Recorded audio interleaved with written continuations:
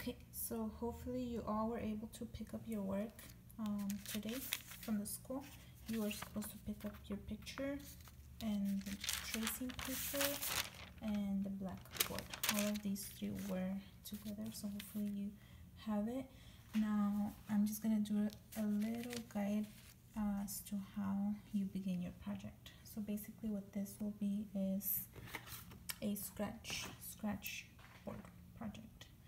So what you want to do first is set your board somewhere where you're not going to accidentally scratch it.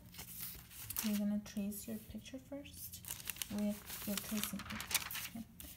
So you just, place it on top. I've done a little bit of tracing just to show you. You're just tracing kind of most of the outlines, the main shapes. You're not really tracing all this little fur of the hairs. Okay, you're only doing like the main shapes, the eyes, the nose. Okay, don't do all the individual hairs. We're gonna do that with the scratch tool.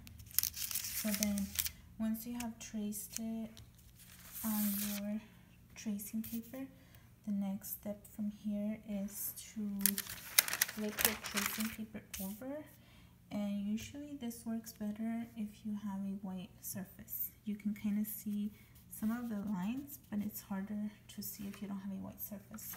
So you can simply just use the back of your picture to put your tracing paper on top, and then you can see it better because you're trying to add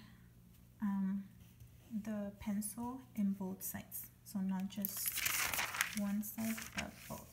The reason why is because when you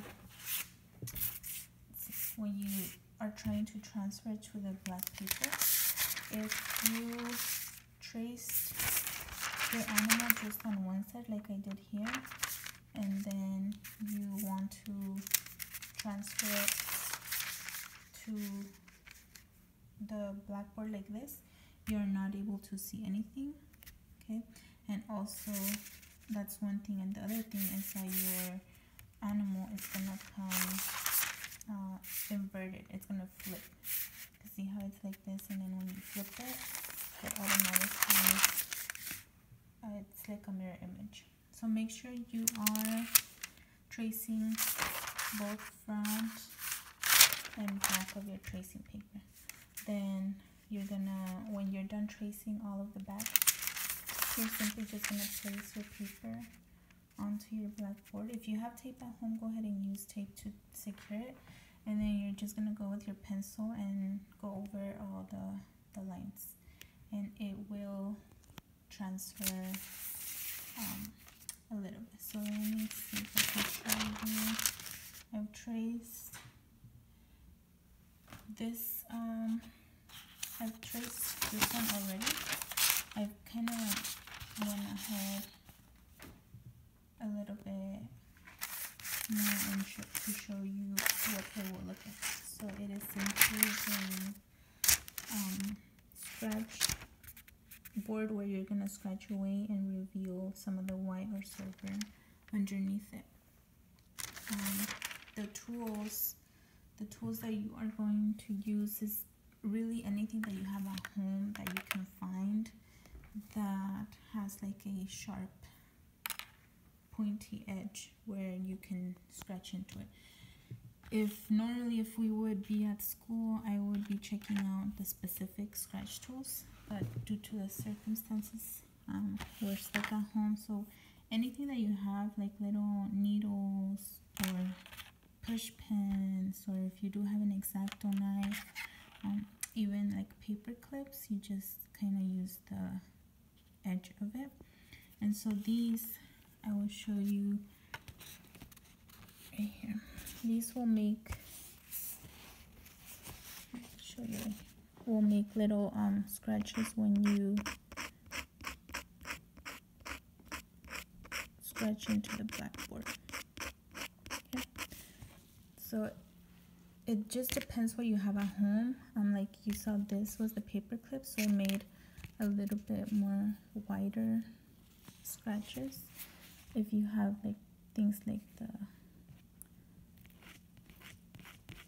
push pins, it makes finer scratches. So this is the one I would probably continue using for the tiger. Then again, when you are scratching away, you want to make sure you look at your picture so that you can see the direction of the fur, and you try to copy it as much as you can. Okay, so for this project, you don't want to just scratch everything like, let me see, like right here, this area that I did here. You don't want to just do that. It's gonna rip off the board and not gonna give you the same effect with the texture. So make sure you are, so this area here, you can see from the tiger, all of this area is mostly white. You're not able to see that much of the texture. So then you would do this area and you would scratch a lot more to appear more white. And again, this is just going to be little scratches at a time. So you don't want to rush it, you don't want to push too hard either. It's not about how much pressure you put on, it's just about how many scratches you do. Okay. And so you can see the difference from here to here, how this appears a little more white because I scratched in a little bit more. So hopefully you can all find something to scratch with and you can work on your project. What I've done, some of you, so let me show you. I've already, like, for most of you, when you picked up your pictures, they look somewhat like this, and I've inverted all of these pictures. Okay, so what it means is that if your picture looks like this, you're going to be scratching all the black areas. Okay, so I've done this to help out because most students, when I give this project out and they look at a picture like this, because we're used to with pencil, we want to shade the black areas and you know, the gray areas with the pencil and leave whatever is white like the paper. But because we're working the opposite, like a lot of students tend to get confused. So I inverted these so that it helps you kind of probably follow more of like if you were using pencil. So for example, like areas like right here, if it's black, like pitch black, again, you're gonna be scratching away a lot. So you pretend like this is a paper. And I'll show you here, if you want me to send you the normal, like this is how the picture was at the beginning. And so here you could see that whatever you scratch off will show from the blackboard. So here, see, if you scratch all that black area, as you're scratching in your blackboard, when you scratch away, it'll appear white like this.